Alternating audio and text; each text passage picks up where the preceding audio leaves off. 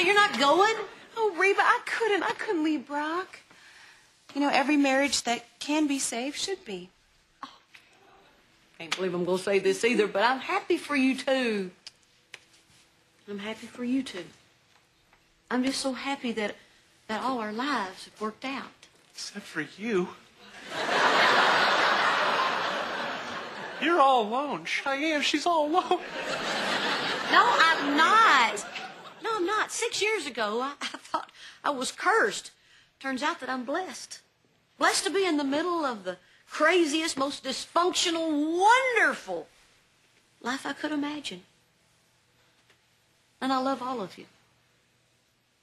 I love you. I love you, too.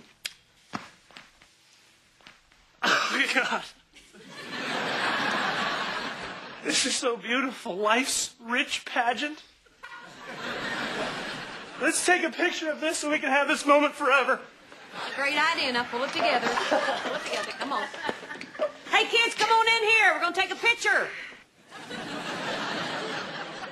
Everyone smile. Yeah. Okay, hey, Dibs, I gotta stand next to Reba, you know, best friends. Hey, did you guys hear? Best friends. All right. Can you believe it, Reba? 6 years ago, this family was falling apart. And then I came in and I just put everything back together.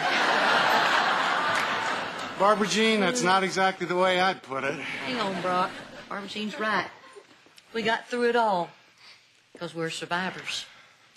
My lips are blinded in the past, though my life is changing fast. Who I am is who I